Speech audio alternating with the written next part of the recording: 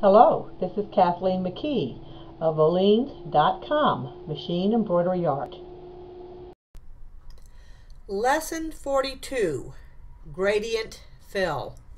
Gradient fill is a feature that PE Design has had for quite some time now, and one that I have used many times over the year, especially in creating these sunset type effects. So that's what I'm going to show you how to do first.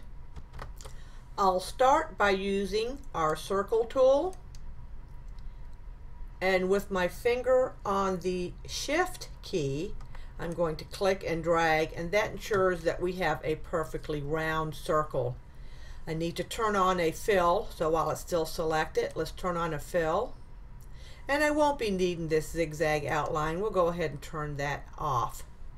Since I want this to be a sunset effect, I'm going to make the direction under Sewing Attributes at 0 degrees so that it will be perfectly horizontal. Next, under the Sewing Attributes key tab under Density, we're going to click Radiation. And that's something like what you'll see the first time you use it. So you have to go to the pattern and select an additional color. It says Use Additional Color. And it will not populate the stitches or make any changes within this box unless you click OK.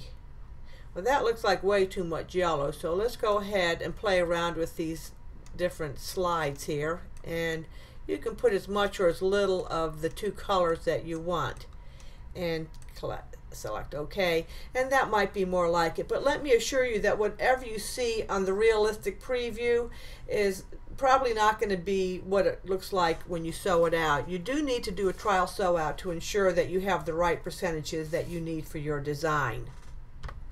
A viewer sent in this photo, and they wanted to know if they could use the gradient fill on text. And it looks to be a ball cap with the spurs on it, so we'll try to mimic this.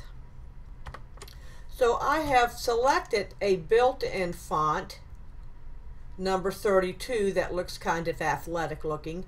This will also work pretty much the same way with true type fonts. So let's use this font 32 and type in spurs. Make it real big so we can see the effect of the gradient fill. I do think I want to outline on this, so let's go ahead and put a zigzag outline around it. But you see, under Sewing Attributes, under Density, the gradation tab or box is not available. So what we have to do is convert this text to an outline. That's going to automatically put all of your stitches in a satin 45-degree angle. We don't want that. First, we need to ungroup it, and I have mine in my quick access bar. And then I want to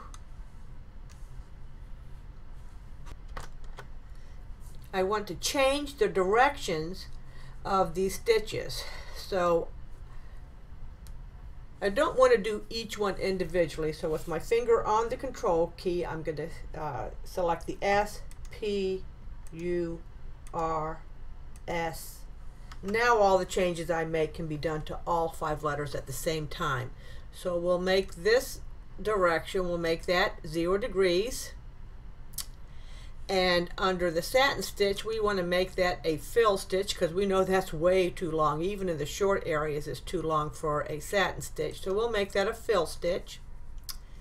And now we can check under Density, it's available, the gradation box. And we're going to select Pattern. And we had already had that additional color box checked, so it automatically put it in. But we can change the color of that pink if you like. We can change that to red. And we can change the amount of, you have to say OK first. And you can change the percentage of the different colors as you like and try out different things. I'm going to select the same font and do the same thing in PE Design 10. So now we're working in PE Design 10. I just want to show you a little bit of the differences in the new gradient fill. I hadn't changed that much. We're going to make it real big like we did in Next. We're going to give it a zigzag outline. And once again, we don't have under density the option for the gradient fill, so we need to convert it to outline. And has a little box around it, so we have to ungroup it. And now, while everything's still selected, I am going to make that a fill stitch.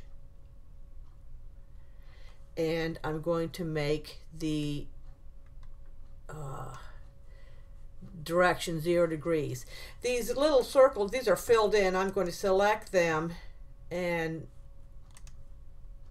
turn off the fill there.